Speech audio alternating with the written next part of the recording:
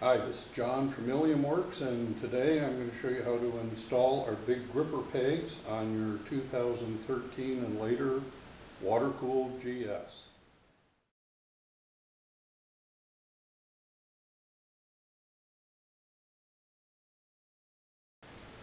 Okay, first step is to remove the stock foot peg, and for that we can use either a flat blade screwdriver or a mechanic's pick. We're going to remove the E-clip that holds the clevis pin into place.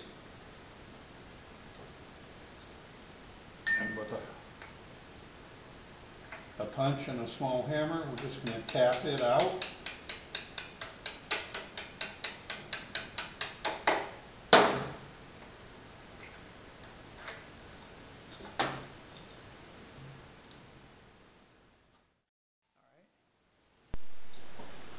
Okay, next we're going to get the big gripper peg ready for installation. In our parts kit we have a white plastic dowel pin. We're going to use that to secure the spring into place while we're assembling this. Spring goes in with the bent end pointing towards the bottom.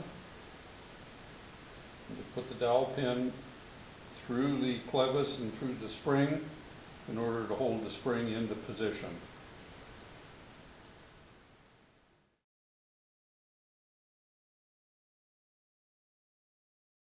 Okay, now we're going to install the peg into the clevis here. We have to make sure that we hook the end of the spring into that hole and then rotate it upwards. It'll click into place. Now we're going to put the clevis pin back in through the hole, and it will drive the plastic pin out. Wiggle it so it comes all the way through. Now we reinstall the E-clip.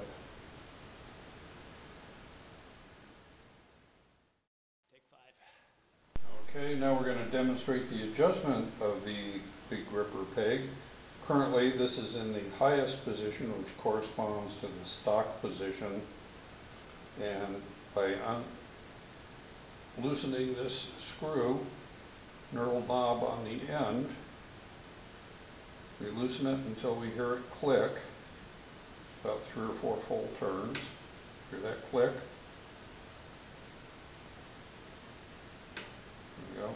Now we can pull it out against the spring pressure and drop it down.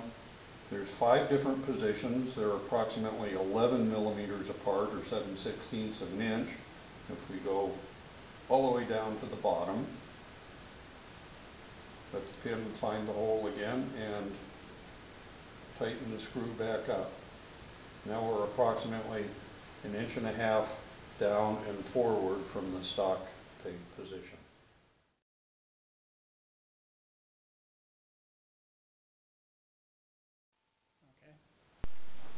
Okay. These 2 set screws here will adjust the angle of tilt or the amount of rock available in the peg. By loosening the rear screw, we can get as much as 20 degrees of rock towards the rear.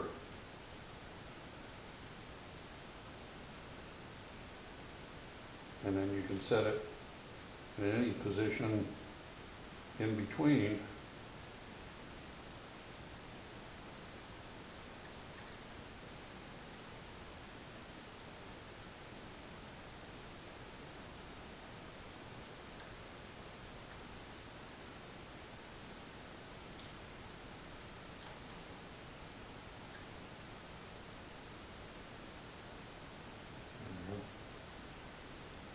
For a fixed angle.